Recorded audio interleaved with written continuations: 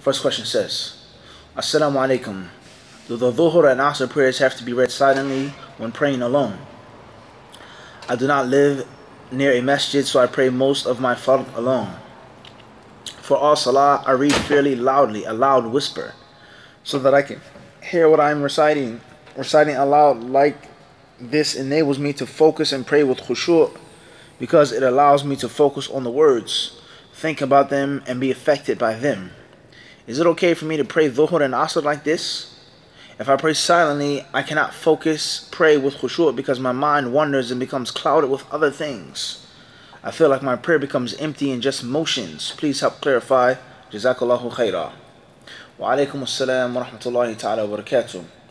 Indeed, in the Messenger of Allah, you have a fine example. Allah tells us. In the Messenger of Allah, you have a fine example. In other words, the finest example. The best example.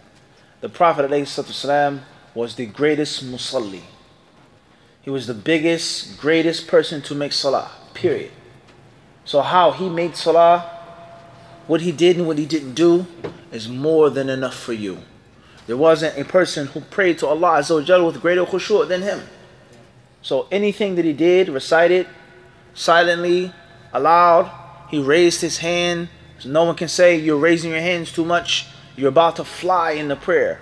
As it's narrated that one of the imams said, لَقَدْ كِتَّ أَن تَطِيرُ, you're about to fly away in the salah. Whatever the Prophet ﷺ did is the ultimate manifestation of khushu', period. So what did the Prophet ﷺ do in the silent prayers? And what did he do in the audible prayers? What did he tell us and what did he allow us and encourage us to do? That is what you should do.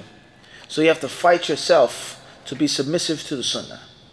You have to fight yourself to be submissive to how Muhammad ﷺ did it. If it's difficult in the beginning, if it's problemsome, burdensome in the beginning, you have to fight yourself until Allah Azza wa Jal gives you the coolness in your heart. So it's not an option, it's not a choice. The general rule of following Muhammad ﷺ's way.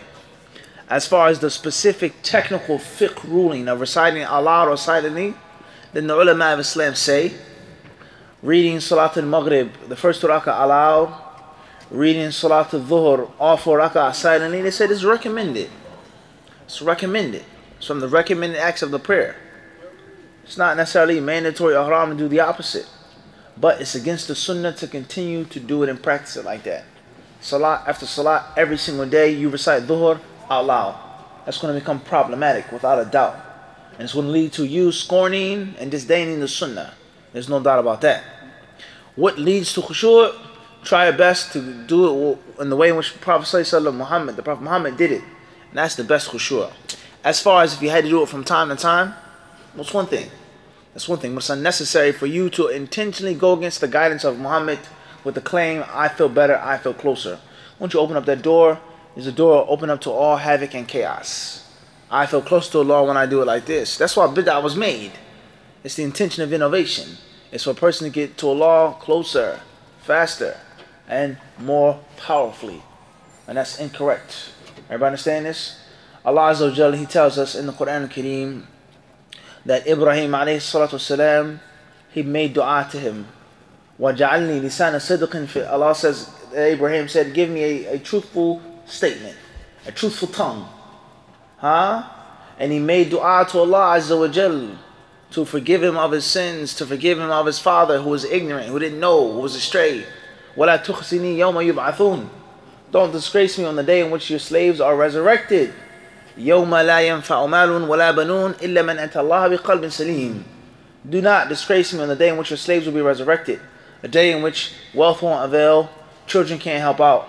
إِلَّا, except for one, أَتَى اللَّهَ بِقَلْبٍ سَلِيمٍ, who comes to Allah Azza wa Jalla with a sound heart, a secure heart, a pure, wholesome heart. And some of the ulama of Islam, they say, Al-qalbu salim qalbu al-mu'min, لأن قلب الكافر والمنافق مريض.